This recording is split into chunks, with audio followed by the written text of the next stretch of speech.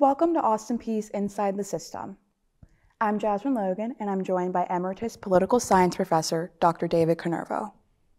On Inside the System, Dr. Kanervo and I will be discussing some of the controversial current events in the world of politics. Today we'll be covering the recent media coverage surrounding President Biden's age, followed by Trump's appeal to be on the 2024 ballot, as well as updates on some pressing foreign affairs. So stay tuned.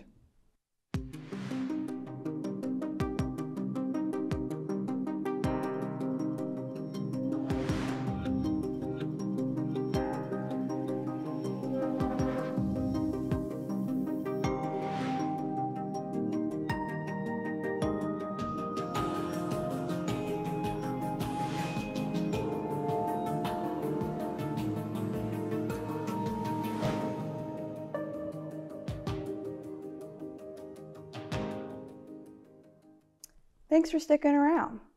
The first topic we'll be discussing today has already been a concern for voters in the past and has recently gotten a lot of attention in the media. Following Special Counsel Robert Hur's investigation into President Joe Biden, it was decided that no criminal charges were necessary. However, Hur's reasoning for this decision has once again called President Biden's age and memory into question. Let's take a look at some of the assessments Hur made in his report. The special counsel's report did not recommend charging President Joe Biden with a crime, but it did paint a picture of a forgetful commander-in-chief who failed to properly protect classified documents. Special Counsel Robert Hur laid out in detail how President Joe Biden mishandled classified materials, writing that FBI agents discovered documents in Mr. Biden's Wilmington, Delaware home. Hur's report noted the president's cooperation with the investigation and concluded the evidence did not support prosecuting Biden.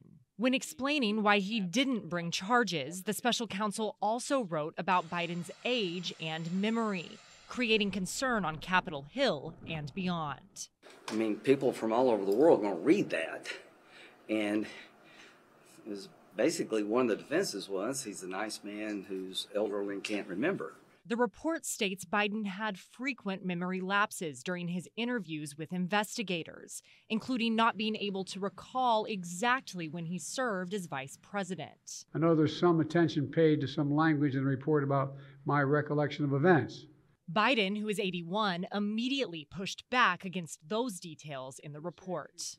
I'm well-meaning, and I'm an elderly man, and I know what the hell I'm doing. I've been president, and I put this country back on its feet. I don't need his recommendation. But during that same press conference, Biden misspoke, referring to the president of Egypt as the president of Mexico, a moment that undercut his forceful pushback against the special counsel's observations.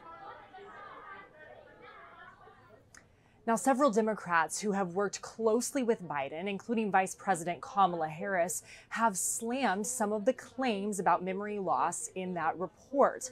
But polling even before this report came out showed that age is the issue that most worries voters who support Biden's policies. Reporting at the White House, Julia Benbrook. Ian Sams, the spokesman for the White House counsel's office, has responded to her statements about Biden's memory, saying they were intentionally misleading. Regardless of the validity of this assessment, President Biden's age has been a concern for voters since before he won the 2020 election. Trump and Biden are approximately 3.5 years apart, and although I hear many concern about Biden's age, I haven't really heard the same for Trump.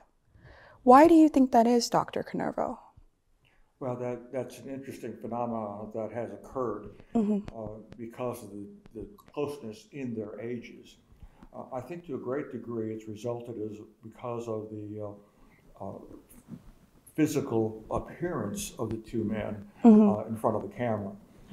If you look at Biden, he appears to be someone who is very slow, very deliberate in his walking, his gait.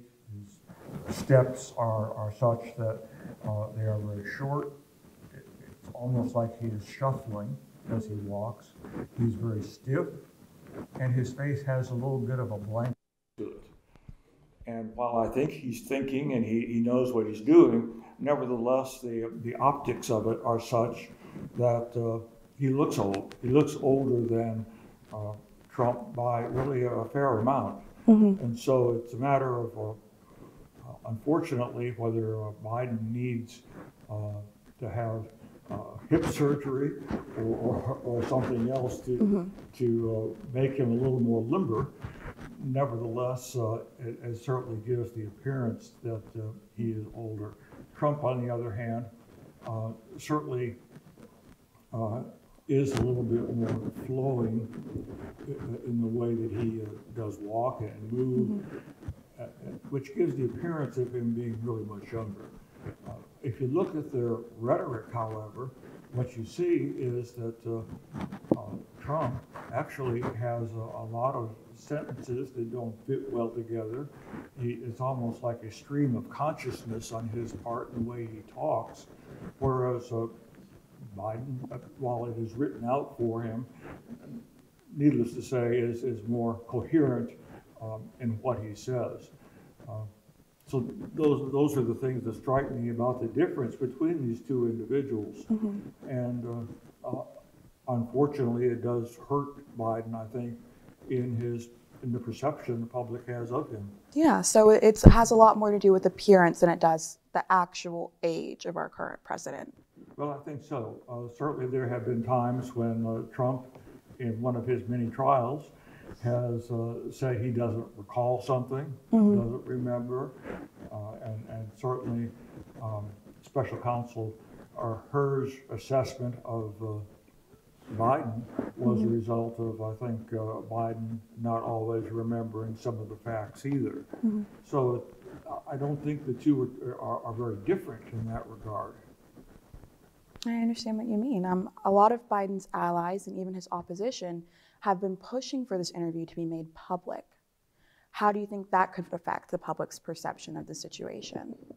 That they've been pushing for the interview about his memory and his age being an issue. Well, one of the things about doing that, I know that Nikki Haley has suggested some sort of test for older folks to see whether they are on top of things. Yes. Others in President Biden's own party are concerned, as you said, about his age and about his memory. And those things are all true. The other side of it is, of course, the Democratic Party has not come up with a better alternative candidate than Biden. The one that would be most likely, of course, would be the vice president. But Harris has not wanted to deviate from the program, so to speak, that Biden and his supporters have, and so she doesn't want to challenge the president outright.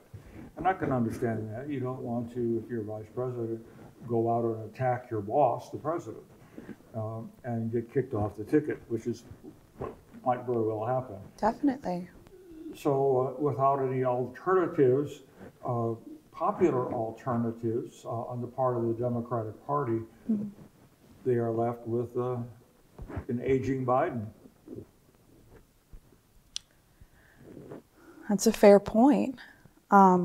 With Robert Herr's report, I know there's a precedent for, these kinds of things to remain concealed with executive privilege, but there's also a precedent for being released if it is in their favor. So I guess we'll just have to wait and see what's going to happen with this situation. That's right, yes.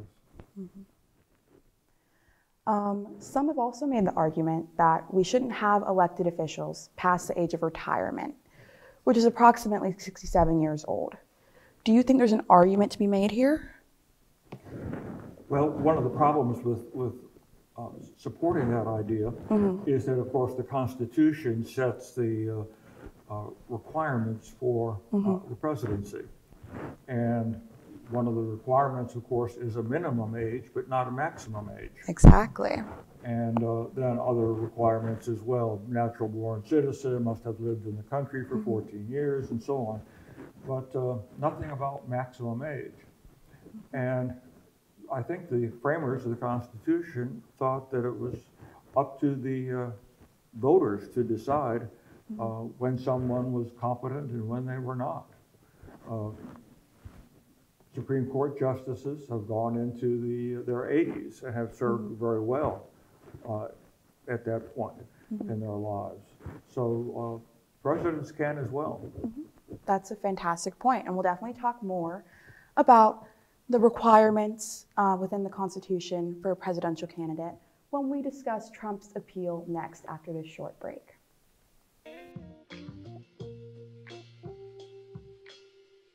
After you joined our family, it was like, I really do feel complete now.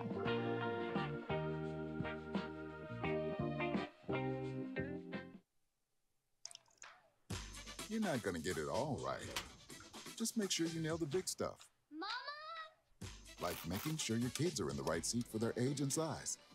Get it right at nhtsa.gov/the-right-seat.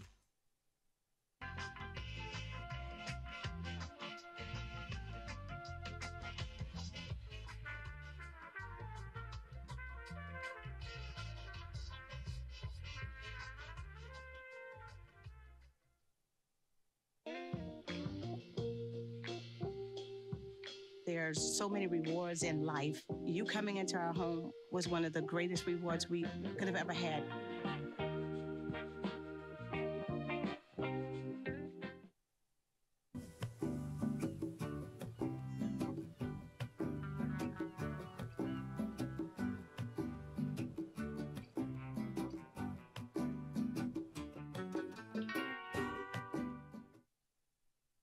Another issue that's been in the headlines for a while is Trump's trial. His eligibility to be on the ballot for the 2024 election is under question. The Colorado Supreme Court ruled that he is not eligible due to his violation of Section 3 of the 14th Amendment. However, Trump and his legal team are taking this to the U.S. Supreme Court, so they will have the final say.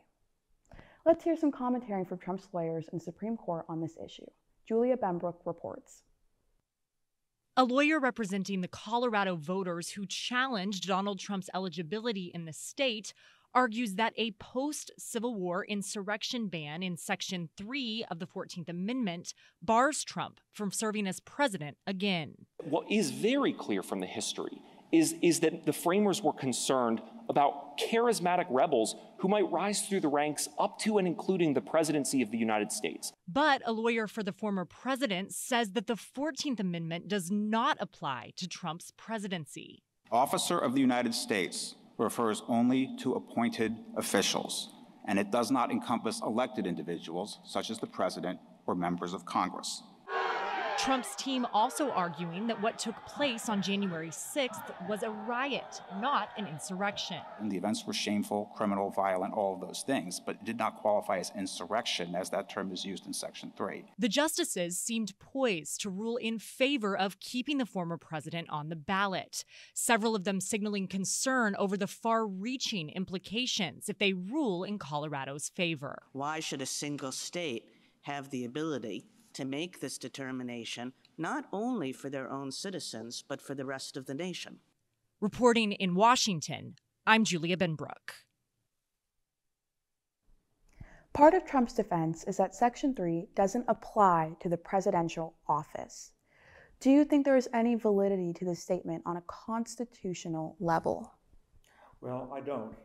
If I were the Colorado Attorney General arguing that point, I would argue that the other offices are listed because he wanted, or the writer of the amendment wanted to make it clear that these lower offices were certainly to be considered under that rule as well, but that the presidential office was certainly understood, being the most important office, that you certainly don't want someone who is a traitor, someone who disavows their loyalty to the Constitution to be a president. Also, the Section 3 of the amendment says that all officers under the Constitution, and says federal, state, and local. So if they're all included, then certainly why would the presidency not be included in that? So it seems to me that the writing of the particular section of the Constitution is clear enough and tends to include enough offices at all three levels, that certainly the presidency would be included as well. I agree. Why would it apply to every other officer of the government, but not the president? Exactly. Mm-hmm. Another argument that his legal team is making is that it wasn't even an insurrection to begin with. What do you think about that? Well, it's difficult to not call it an insurrection in my mind. Mm-hmm. If you look at the Constitution, the president has no role in the activities that took place on January 6th. Mm-hmm.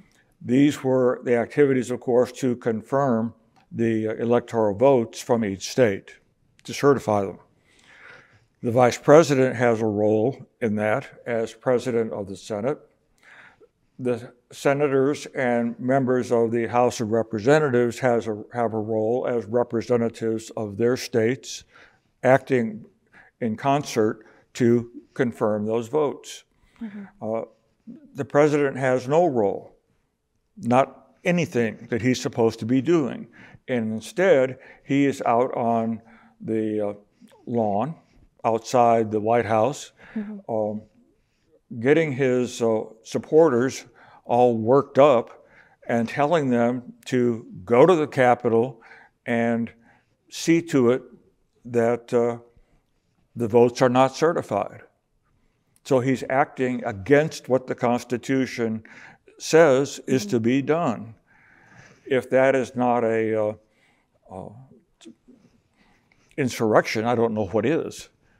So it seems to me that he was active in the insurrection, in fomenting it, mm-hmm. but also the Section 3 of of Amendment 14 says that people who support an insurrection also, and while I think you can argue very well that President Trump fomented the insurrection, he was clearly a supporter. He failed to do anything to clear the Capitol building during the insurrection. He failed to do anything to limit it, to protect the members of the House and the Senate who were in the building. He did not call the police. And at the same time, when things were wrapping up, he said himself that he loved these people. He thought they were great people mm-hmm. who stormed the Capitol. If that's not support, again, I don't know what is. I definitely agree. And I think that's an important distinction to make. Even if he can't be charged with leading the insurrection, he definitely was outright a supporter of it. I am nervous about the Supreme Court's ruling on this appeal and the kind of precedent this could lead for trials involving politicians in the future. But now moving on to some pressing foreign affairs. Please stay tuned after this short break. Bobo, do trees tell each other stories? I'm sorry. I'm afraid I don't know that. Hey, why don't we go find out? Listen.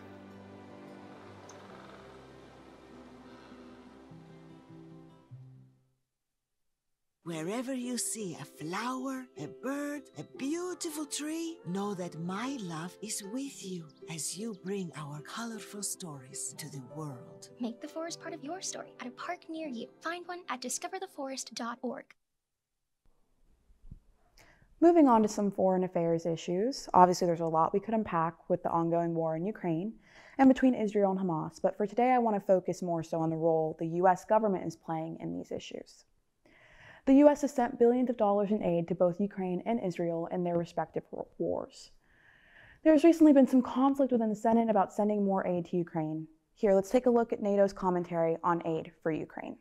Fresh commitments being made to Ukraine here in Brussels at the NATO meeting of defense secretaries, pledges of 1 million extra drones, a training center that's to be opened in Poland to help train Ukrainian armed forces, but perhaps more importantly, a commitment to continuing to press not just for the further support of Ukraine, but for the foundational principles of NATO and the importance of its strength now more than ever. That's what we've heard a great deal of here in Brussels in the wake of the comments by the former American President Donald Trump over the weekend, going so far as to suggest that Moscow may be encouraged to come and test a NATO member. Those who didn't pay, he said, clearly rattled. A number of European officials have been speaking out these last few days. And here in Brussels, it was the turn of Jens Stoltenberg to address head-on the question of whether the United States would remain an unwavering supporter of NATO or not. When we look at the opinion polls, there is record high support for NATO, both in North America, United States, Canada, and in Europe. And I'm confident that NATO will remain the strongest and most successful alliance in history. And I expect the United States to continue to be a staunch ally. Jens Stoltenberg there reassuring in a press conference at the end of the meetings what he says will be the continued importance of NATO for all of its members. This was also the opportunity for a meeting of the Ukraine contact group. This is when NATO defense ministers speak directly to their Ukrainian counterpart who spoke to them from Kyiv by video conference, giving them an idea of what's been happening on the ground in Ukraine, and again, urging his counterparts now more than ever to stand firm. Melissa Bell, CNN, Brussels. All right, let's take a look at Biden's commentary on aid for Ukraine as well. It's about time they step up, don't you think? Instead of going on a 2-week vacation. 2 weeks. They're walking away. 2 weeks. What are they thinking? My God, this is bizarre. Are you more confident now that you'll get the Ukraine aid given what's happened today? Well, I hope to God it helps. But I mean, the idea we need anything more to get the Ukraine aid. So there's been a lot going on in the Middle East, as well as between Russia and Ukraine. How do you think all of these foreign affairs issues could affect the upcoming election? Well, Jazmin, traditionally, the foreign affairs have not been a major impact on election outcomes.